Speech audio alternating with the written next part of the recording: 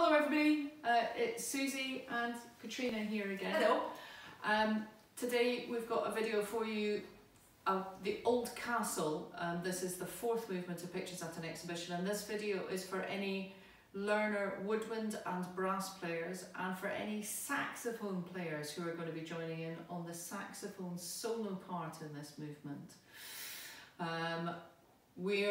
I'm going to play the part that is played by all the learner woodwind and brass on the French horn, and Katrina's obviously got saxophone, an alto saxophone there, and she's going to play the saxophone solo as well as any extra notes that are for the learner saxophone parts as well. Is that right? Yes, and the saxophone part is cued into some of the other parts. If you're a brass player, for example, an advanced brass player, you might have this. Mm-hmm. So it might be that some people will play along with the saxophone that are not saxophone players. Mm-hmm.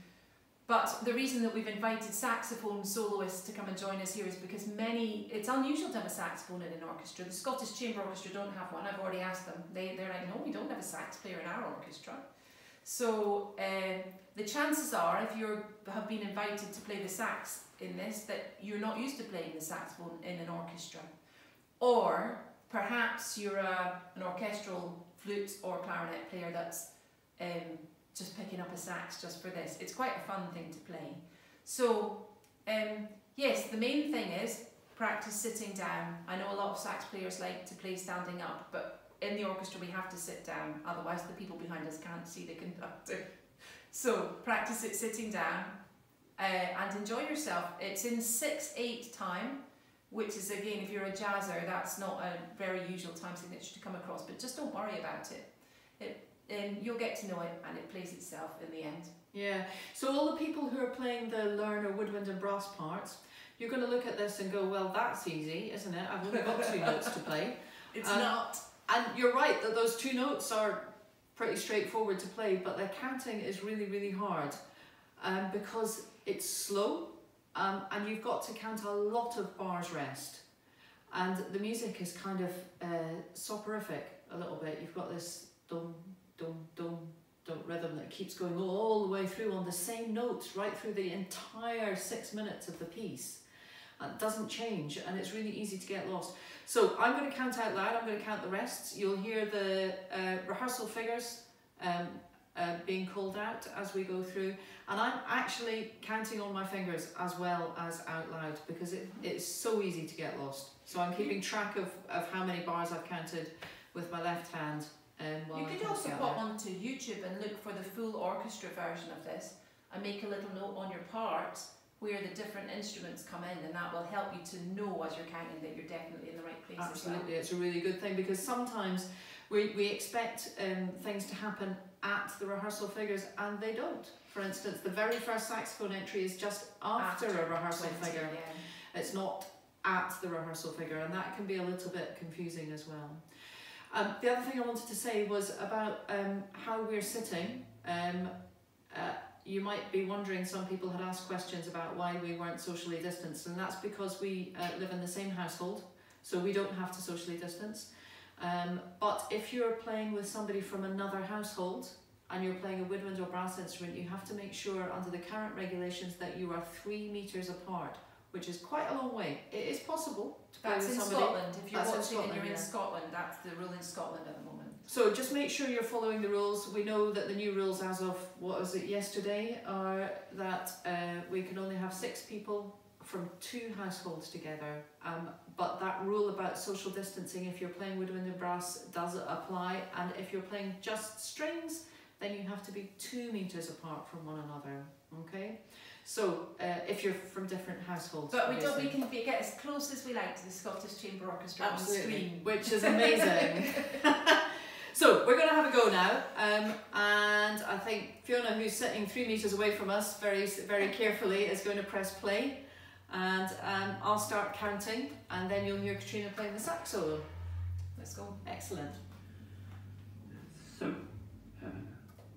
1 and 2 and 2 and 2 and 1, 2, 2, 2, 3. 2, 4, 2, 5, 2, 6, 2, 12,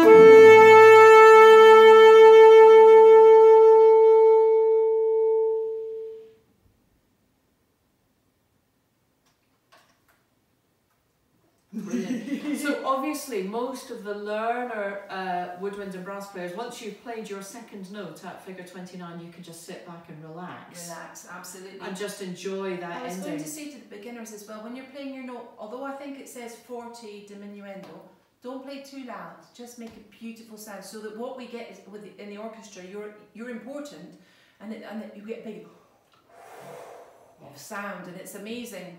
So the trumpeters in the Scottish Chamber Orchestra quite often have that job of sitting around counting acres of rests, picking up their instrument and hitting the right note and making it, and suddenly the whole orchestra comes alive because the trumpets have come in. So you've got a job a lot like a Scottish Chamber Orchestra trumpeter there. Absolutely. Brilliant. So I hope you find that video really useful. I just wanted to say something to the solo sax players. Make sure you do practice this all the way to the end, because the start's beautiful and the end's a little bit terrifying. You've got to count so carefully and you are on your own. So practice all the way through to the end. Yeah, absolutely, because particularly at sort of 31 and 32 there are little silences which can really be alarming. Suddenly there's nothing happening and you've got to come in out of nothing, and that's really quite scary. When you are in an actual orchestra, which fingers crossed we will be next year, the solo sax is solo. At the moment, obviously, I was playing along with the string players, but the string players don't really have that in their parts. They're just playing cues. The whole of that sax part is just sax. So make friends with your conductor and watch your conductor next year. Okay, have fun practicing the Old Castle. See you next time. Bye.